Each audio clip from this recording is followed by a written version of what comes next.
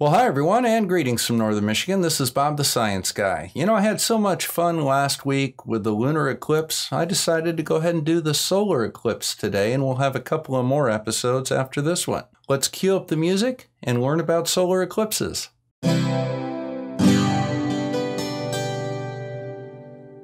Now, just to go over the basics of what a solar eclipse is. The moon passes between the sun and the earth, casting a shadow upon the earth. Now, like a lunar eclipse, a solar eclipse can only occur at either the ascending or the descending node of the moon's orbit around the earth. And those are the areas where the moon's orbit intersects and passes through the ecliptic plane of the Earth's orbit around the sun. Now, for example, in this area, the moon's orbit is above the ecliptic plane. As it comes down and passes through the ecliptic plane, that's called the descending node.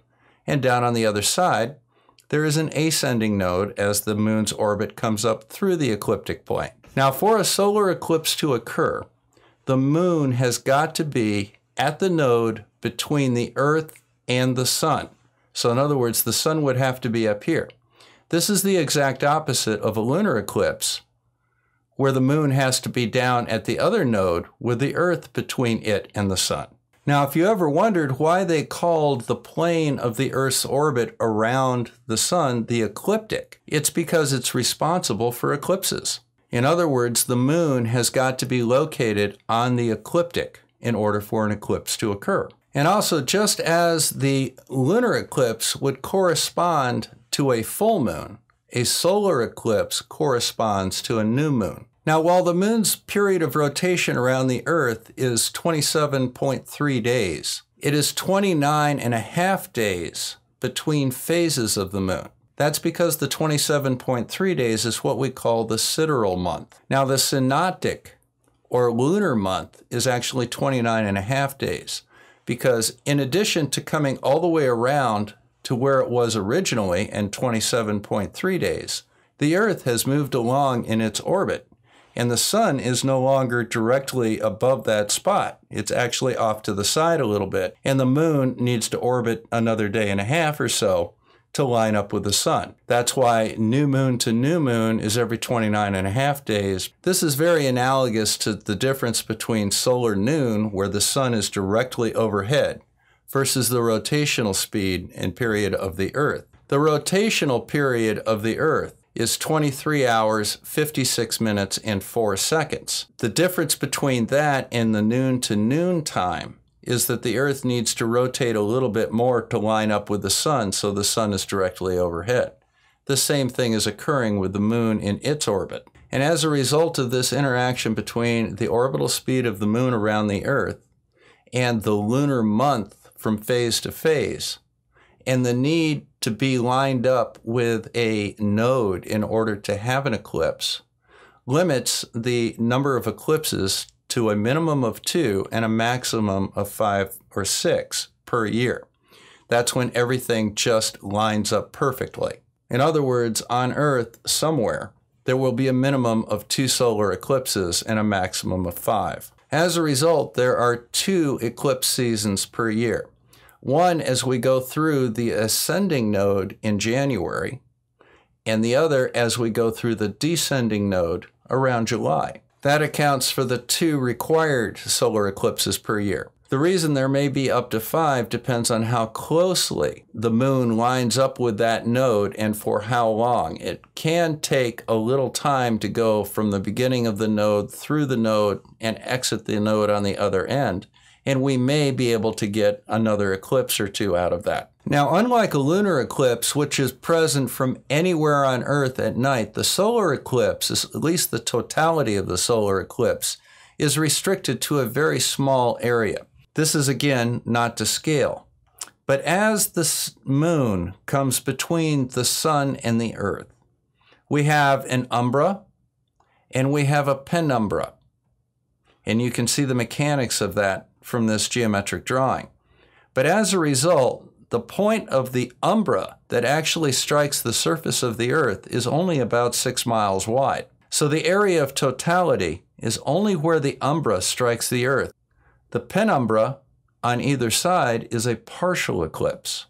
The areas that are not covered by the penumbra or the umbra do not see the eclipse at all. And unlike a lunar eclipse, which can demonstrate totality of eclipse for up to 107 minutes, a total solar eclipse will at most last only 6 minutes at a specific location on the Earth. But that path does trace a path across continents. Now, like a lunar eclipse, there are several different types of solar eclipses. For example, even though this is a series of a single solar eclipse, there are several examples that we can draw on. These solar disks here are only partially obstructed by the moon. This would be an example of a partial solar eclipse. In a partial solar eclipse, you don't have center-on-center alignment between the sun and the moon. The moon passes a little to the side of the center of the sun, and as a result, the sun is incompletely covered. Now, in the center here, we have an example of a total solar eclipse, where the entire sun is covered by the moon. Now, while this is an example of a total solar eclipse, it is a special category of total solar eclipse called an annular eclipse. Now, the reason that an annular eclipse occurs is due to the eccentric orbit of the moon. The moon's orbit has a perigee when the moon is closest to the Earth, and an apogee, which is when the moon is farthest away from the Earth.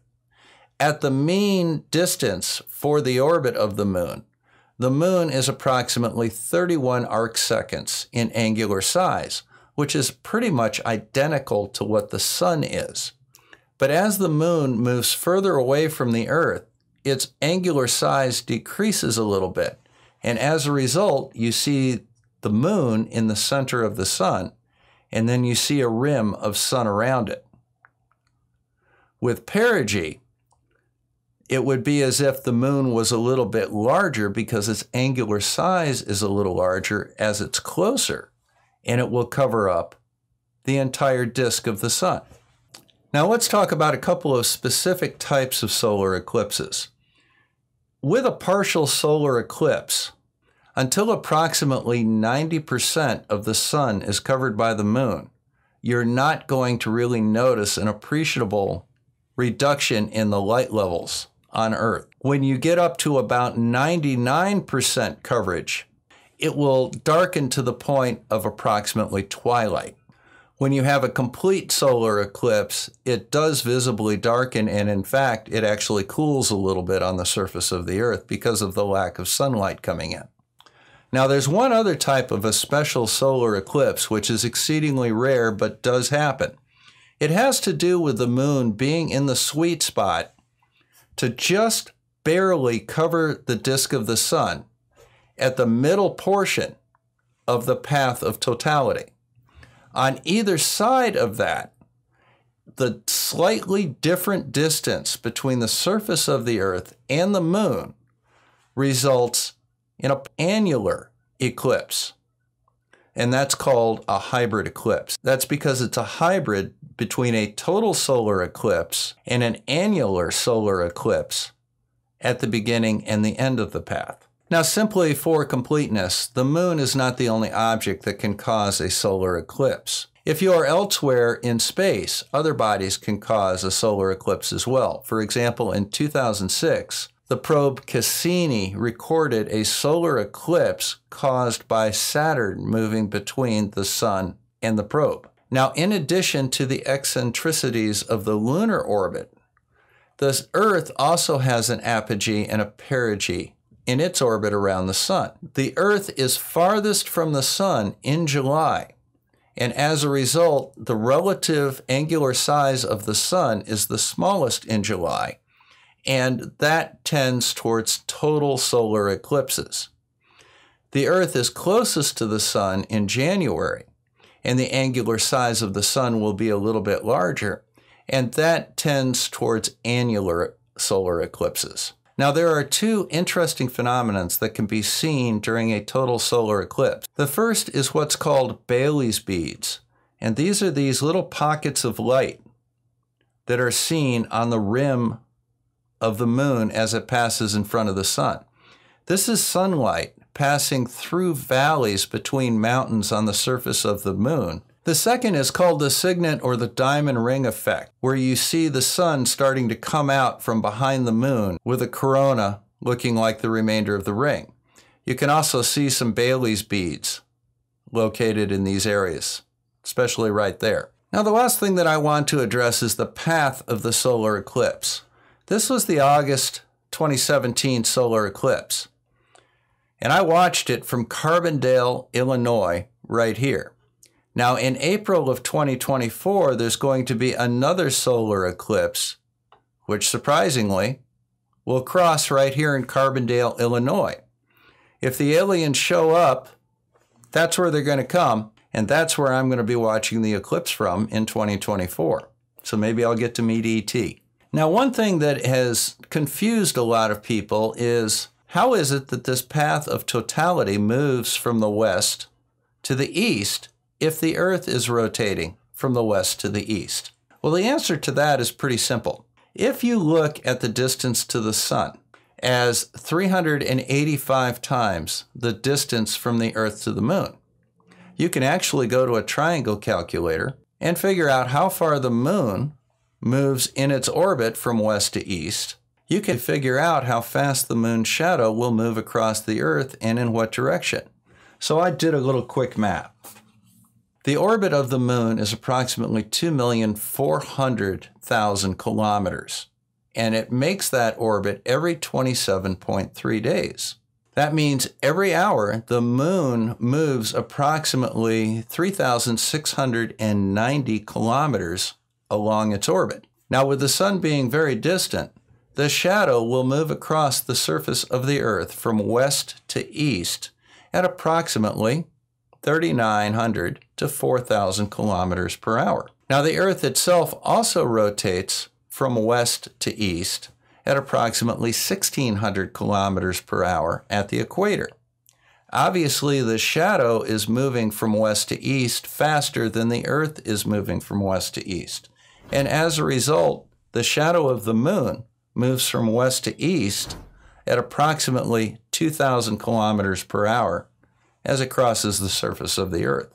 So I hope that cleared up a few things about the solar eclipse. Now we're going to move into something that's very interesting, and that is that there are cycles to both solar and lunar eclipses. And we're going to be talking about the Saros cycle and other cycles in our next episode. In the meantime, this is Bob the Science Guy signing out from Northern Michigan. Thank you very much for stopping by and visiting with me for a little while during this period of quarantine. So make sure you hit that little like and subscribe button down there, and I'll see you again soon with solar cycles, lunar cycles, and eclipse cycles. Take care, guys.